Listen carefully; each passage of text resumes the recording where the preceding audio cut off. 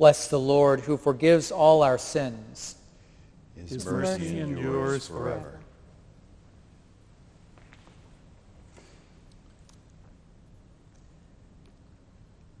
Hear the commandments of God to his people. I am the Lord your God who brought you out of bondage. You shall have no other gods but me. Amen. Lord, have mercy.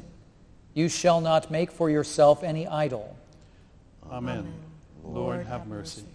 You shall not invoke with malice the name of the Lord your God. Amen. Lord, have mercy. Remember the Sabbath day and keep it holy. Amen.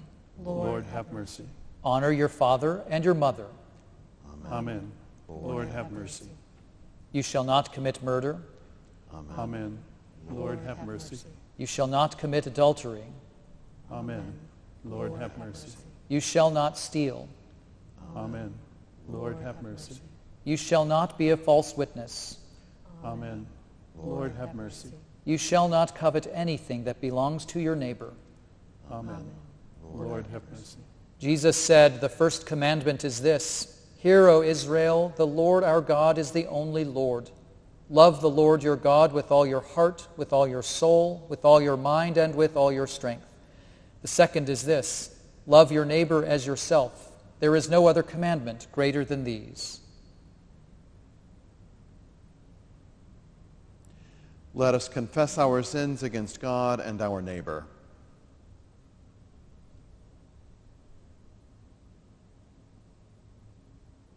Most merciful God, We confess that we have sinned against you in thought, word, and deed, by what we have done and by what we have left undone. We have not loved you with our whole heart. We have not loved our neighbors as ourselves. We are truly sorry, and we humbly repent. For the sake of your Son, Jesus Christ, have mercy on us and forgive us, that we may delight in your will and walk in your ways, to the glory of your name. Amen. Almighty God, have mercy on you, forgive you all your sins through our Lord Jesus Christ, strengthen you in all goodness, and by the power of the Holy Spirit keep you in eternal life. Amen. Amen. Lord, have mercy. Christ, have mercy. Lord, have mercy. The Lord be with you. And also with you. Let us pray.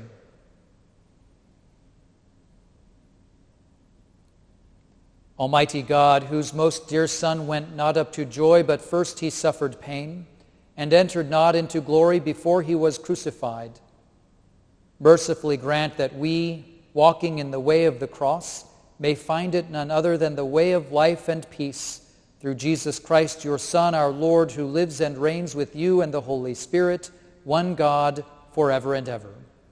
Amen. Amen.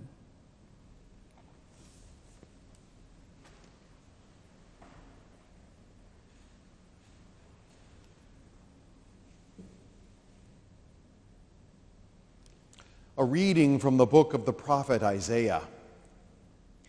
Here is my servant whom I uphold, my chosen, in whom my soul delights. I have put my spirit upon him. He will bring forth justice to the nations. He will not cry or lift up his voice or make it heard in the street. A bruised reed he will not break, and a dimly burning wick he will not quench. He will faithfully bring forth justice. He will not grow faint or be crushed until he has established justice in the earth, and the coastlands wait for his teaching. Thus says God, the Lord, who created the heavens and stretched them out, who spread out the earth and what comes from it, who gives breath to the people upon it and spirit to those who walk in it. I am the Lord. I have called you in righteousness. I have taken you by the hand and kept you. I have given you as a covenant to the people, a light to the nations, to open the eyes that are blind, to bring out the prisoners from the dungeon, and the prison those who sit in darkness. I am the Lord, that is my name. My glory I give to no other, nor my praise to idols. See, the former things have come to pass, and new things I now declare. Before they spring forth, I tell you of them. The word of the Lord. Thanks be to God.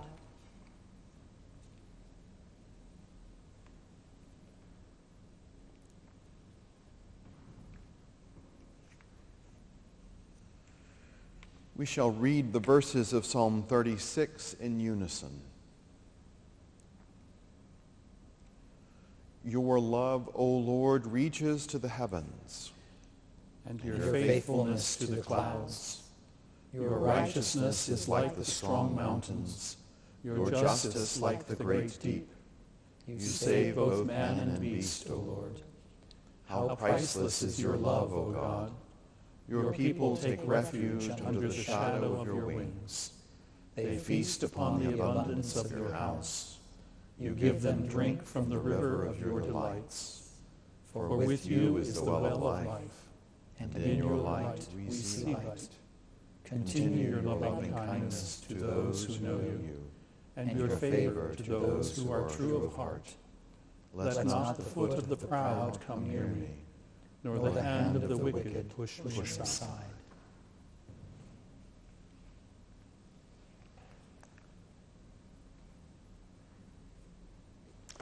The Holy Gospel of our Lord Jesus Christ according to John.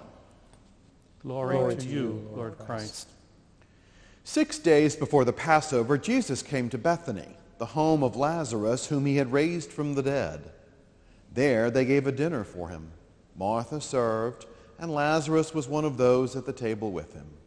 Mary took a pound of costly perfume made of pure nard, anointed Jesus' feet, and wiped them with her hair. The house was filled with the fragrance of the perfume. But Judas Iscariot, one of his disciples, the one who was about to betray him, said, "Why was this perfume not sold for 300 denarii and the money given to the poor?" He said this not because he cared about the poor, but because he was a thief. He kept the common purse and used to steal what was put into it. Jesus said, "Leave her alone. She bought it so that she might keep it for the day of my burial. You always have the poor with you, but you do not always have me."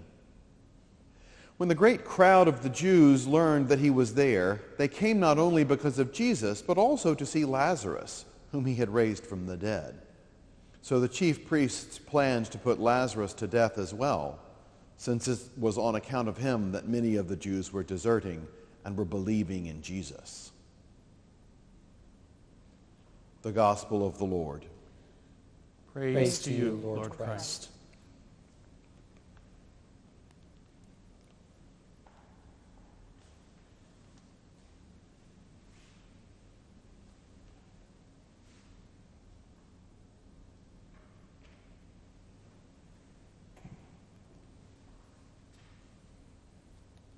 Mary took a pound of costly perfume made of pure nard, anointed Jesus' feet, and wiped them with her hair.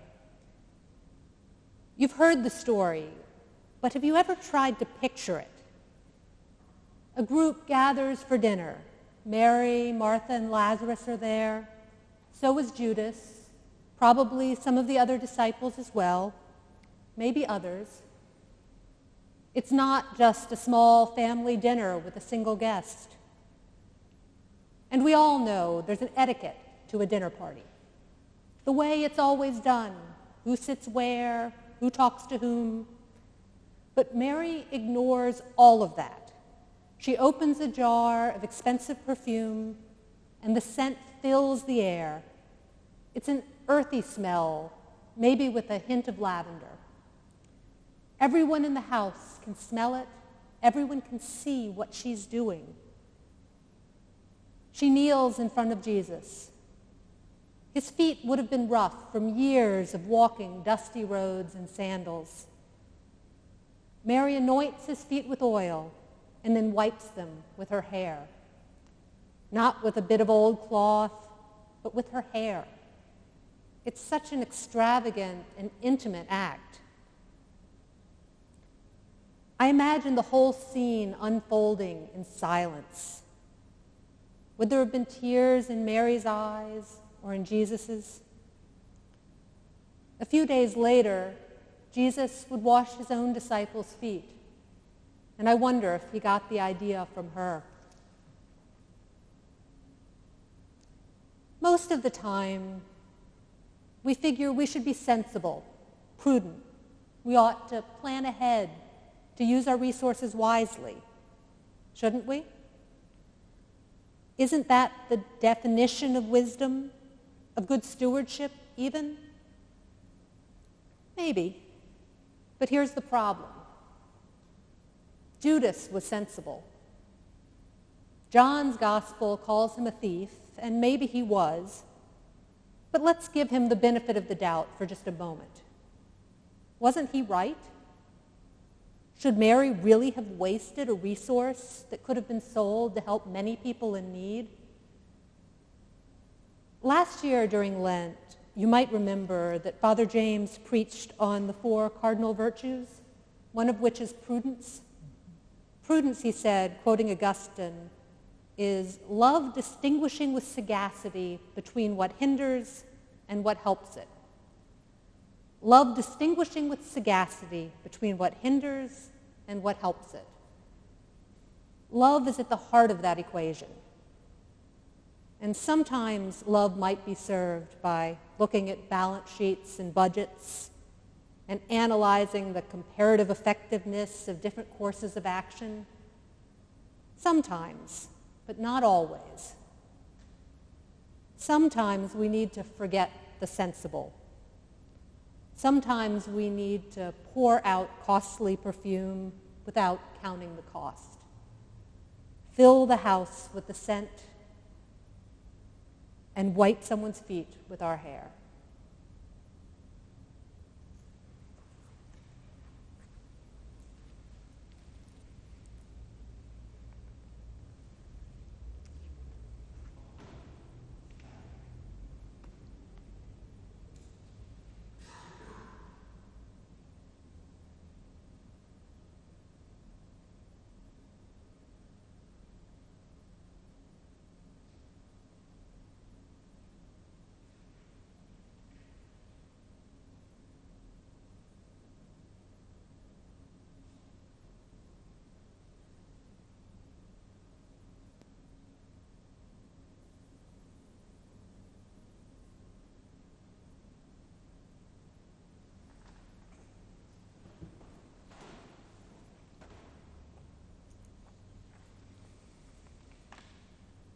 Jesus Christ intercedes for us at all times. Together let us remember and pray to God through Christ, saying, Lord, in your mercy, hear our prayer. Let us pray for the Church, that the fasting of these 40 days may clear away much that is needless and so open our eyes to the bright glory of the cross. Let us pray for Michael, our presiding bishop, Peter, our bishop, and the clergy of this parish. In the Anglican cycle of prayer, we pray for the Church of the province of the Indian Ocean and for our companion dioceses in the Dominican Republic, Madagascar, the Bahamas, and Haiti. In our own diocese, we pray for All Angels Church, Miami Springs, and Church of the Atonement, Lauderdale Lakes. Lord, in your mercy, Hear our prayer. let us pray for our divided and restless world, that those who hold power over others may be troubled and transformed by the demands of justice. Let us pray for Donald, our president, Ron, our governor, and the mayor and members of the town council. Lord, in your mercy, Hear our prayer. let us pray for all who suffer want, that God in mercy may turn our hearts toward one another. Lord, in your mercy, Hear our prayer. let us pray for ourselves, that this church may walk both as burdened and as free as Jesus. God of peace, we ask you to calm our fears and anxieties as we confront a world troubled by disease and unrest. Let us pray for everyone on our parish prayer list and for all persons who are or recently have been hospitalized, especially Anne, Denise, Celia, Jim, Olga, Marcia, Stan, Tricia, and Wendy, as well as those we name now either silently or aloud. Lord, in your mercy, Hear our prayer. let us pray for all who have died, that they may be at peace. Let us pray for the repose of the soul of Vince and those we name now either silently or aloud.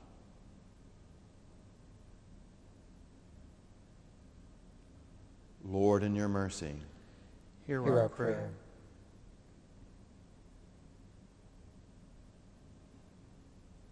God of the present moment, God who in Jesus stills the storm and soothes the frantic heart, bring hope and courage to all who wait or work in uncertainty. Bring hope that you will make them the equal of whatever lies ahead.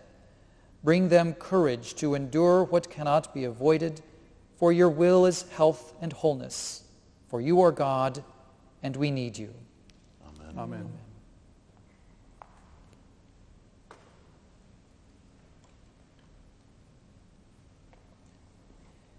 The peace of the Lord be always with you. And And also, also with you. Peace be with you, Hal. Peace be with you, Margaret. Peace be with you, Earl.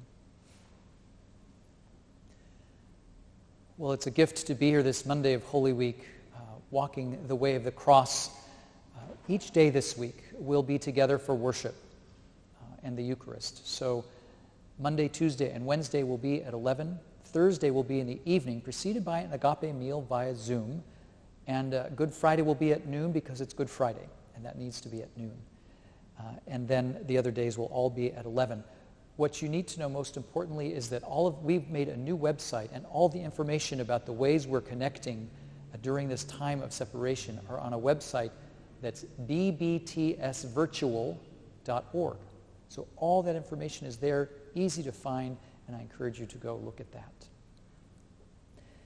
I appeal to you, brothers and sisters, by the mercies of God, to present yourselves as a living sacrifice, holy and acceptable to God, which is your spiritual worship.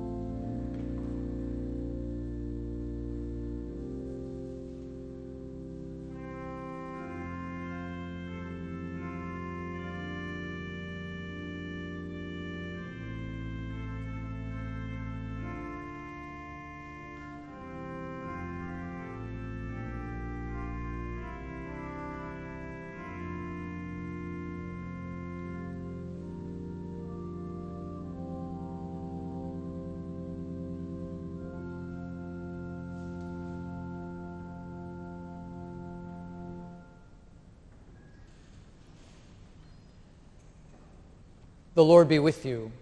and also with you. Lift up your hearts. We Lift them to the Lord. Let us give thanks to the Lord our God.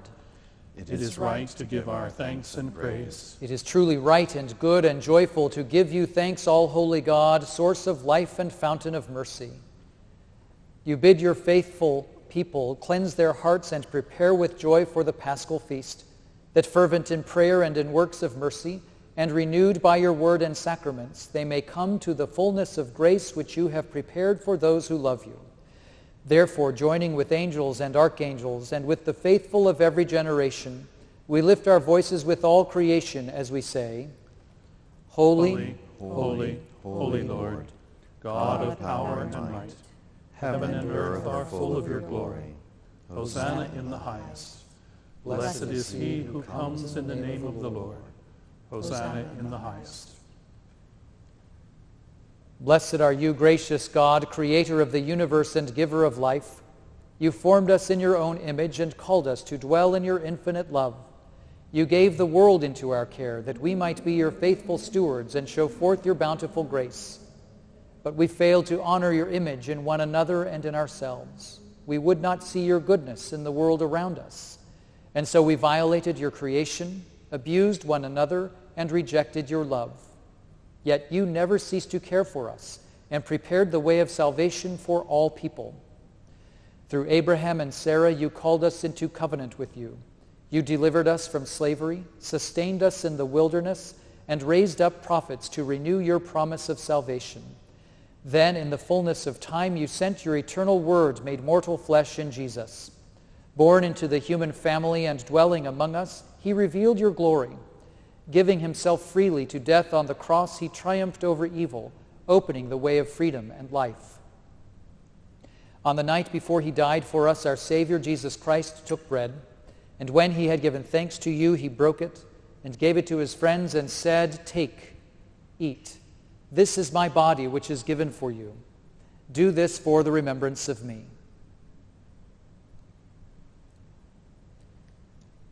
As supper was ending, Jesus took the cup of wine, and when he had given thanks, he gave it to them and said, "Drink this, all of you. This is my blood of the new covenant, which is poured out for you and for all for the forgiveness of sins. Whenever you drink it, do this for the remembrance of me." Therefore, we proclaim the mystery of faith. Christ has died. Christ is risen. Christ will come again. Remembering his death and resurrection, we now present to you from your creation this bread and this wine. By your Holy Spirit, may they be for us the body and blood of our Savior Jesus Christ. Grant that we who share these gifts may be filled with the Holy Spirit and live as Christ's body in the world. Bring us into the everlasting heritage of your daughters and sons, that with all your saints, past, present, and yet to come, we may praise your name forever. Through Christ and with Christ and in Christ, in the unity of the Holy Spirit, to you be honor, glory, and praise forever and ever. Amen.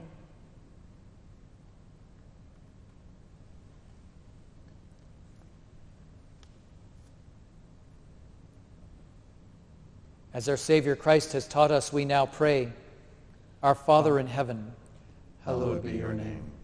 Your kingdom come. Your will be done, on earth as in heaven. Give us today our daily bread. Forgive us our sins, as we forgive those who sin against us. Save us from the time of trial, and deliver us from evil. For the kingdom, the power, and the glory are yours, now and forever. Amen.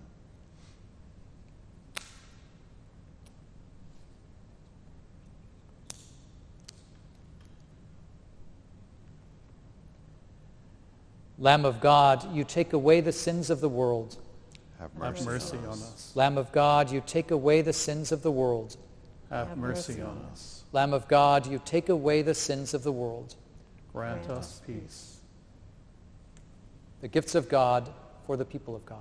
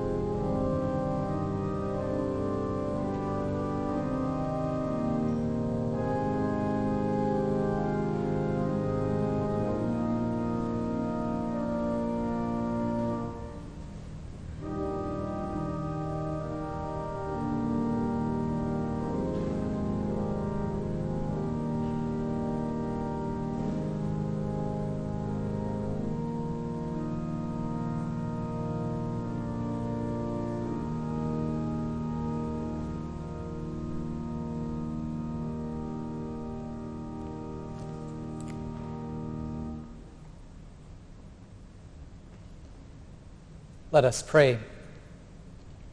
God of abundance, you have fed us with the bread of life and cup of salvation. You have united us with Christ and one another, and you have made us one with all your people in heaven and on earth. Now send us forth in the power of your Spirit, that we may proclaim your redeeming love to the world, and continue forever in the risen life of Christ our Savior. Amen. Bow down before the Lord. Almighty God, we pray you graciously to behold this your family, for whom our Lord Jesus Christ was willing to be betrayed and given into the hands of sinners, and to suffer death upon the cross, who lives and reigns forever and ever. Amen. Amen.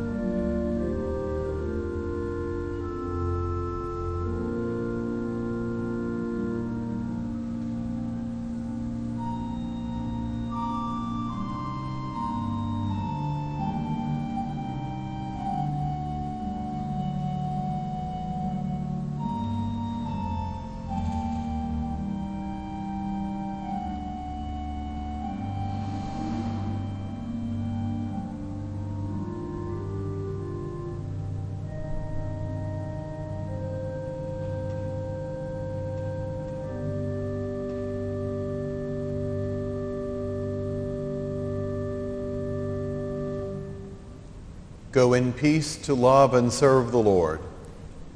Thanks be to God.